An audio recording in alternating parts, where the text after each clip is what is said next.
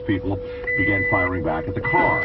This man was there. It was probably like 10 to 12 shots. Honestly, it just kind of kept going. Both groups then ran away. One person not involved in the dispute was taken to the hospital after being shot in the leg. Pierce County's new 911 center is in line to open in 2020. Here's Cole's Bill O'Neill. News Tribune reports Southtown 911 plans to finish the facility's design this year, then choose a construction firm with the building to begin next year.